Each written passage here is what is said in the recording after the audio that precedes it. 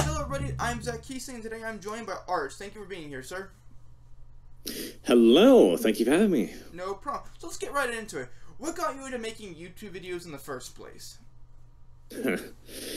Well, the sad fact is I started getting into it when Total War Warhammer 1 was leaked, and I figured I wanted to get in on that. I wanted to cover it, because I've always wanted a Total War Warhammer.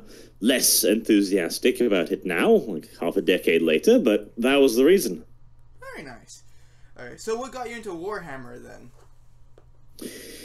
That was my grandmother buying a Chaos Dwarf Army book, not having the faintest clue what it was, and then gifting it to me on a birthday, I think, because she thought it looked cool, and I agreed, it did look cool. And ever since I've been playing and reading 40k and Warhammer. That's very cool, very cool.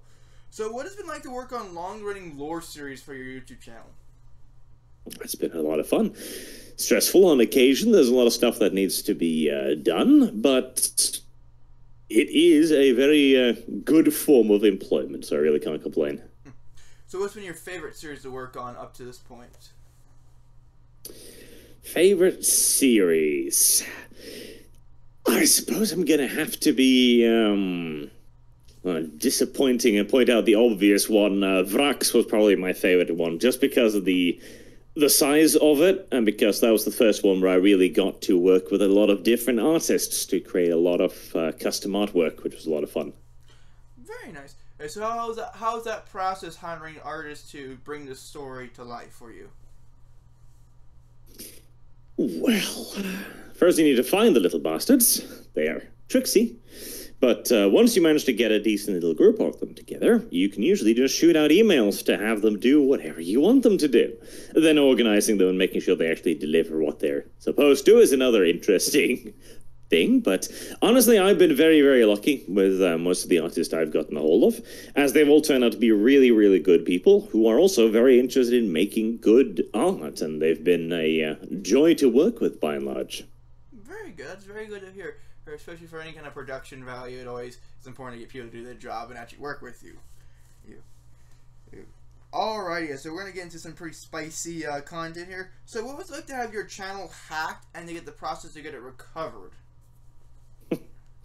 It was very YouTube, that's for damn sure.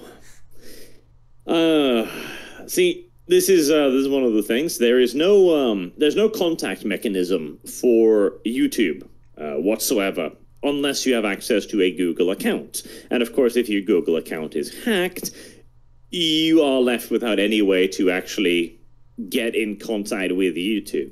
I eventually managed to get a hold of them via Twitter, which is not how you would think the world's largest tech company's support would function, but there we are.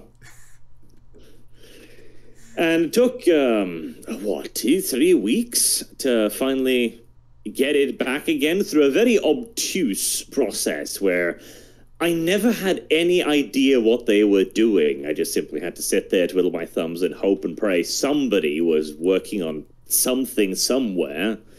And it did work out eventually, so I guess I can't complain too much.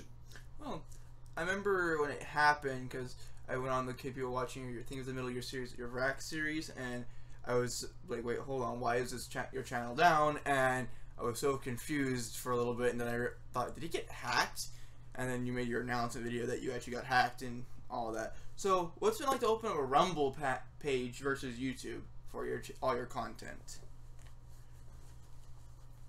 Well, Rumble is an interesting platform in that it is the first one that has had any kind of, how do I put it, real success in comparison to YouTube. The Trumfalophagus jumping on there was massive for them. They've also received quite a lot of good publication by people who wanted to join, and it is also pretty much the only one with monetization out of all of the competitors, which makes it, again, very unique and in a unique position to actually try to compete with YouTube. It is also making a lot of the same mistakes as YouTube was. Their back end is still awful. I've set up a little mirror rumble for my second channel, The Archcast. It is a pain to go through, but they have automated the option to basically just copy over your channel details, which makes everything a lot easier again. I don't know what the future holds for Rumble. It's very difficult to tell at this early point, but I do hope it grows larger and that it becomes an actual genuine alternative at some point.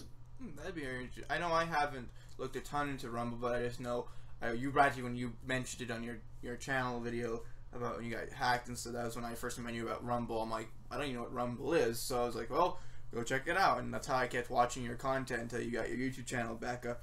So here's another spicy question for you. What has it been like to deal with the different controversies surrounding you recently in recent months in history, I guess? Honestly, I paid very little mind because they tend to be pretty weak controversies. Yeah, I would have to agree on that. So, alrighty, so how long do you plan on making YouTube and video content in general for your channel? God knows. I have no idea. Like, this is really not something I've thought about. I'm just making more videos now because I enjoy it. I'm planning to move over to more historical content once I've got all that done. But I'm trying to put a lot of time and effort into that to make sure the production value is adequately high. And I'm enjoying making just commentary videos on the second channel, so I imagine I'll keep doing it so long as I enjoy doing it. Fair enough. That makes sense to me. So do you have any plans for any types of videos or production value in the future? Well, with the Games Workshop being the way they are right now, I am scaling down everything that has to do with Warhammer 40k. I am not giving them any more custom artwork, so the era of the large lore series has probably come to an end until GW comes to their senses. So I'll be moving all of that money and production value over onto historical videos and other settings. I've got a series of animated backgrounds in the works for the Second World War, for example, which I think will look really good when they finish up. Wow, well, if any quality of based on your previous productions, I would say it's probably going to be amazing. And probably going to look really great. And I look forward to seeing that production coming out. Thank you. I hope so. Well, I hope so too, because I like your content.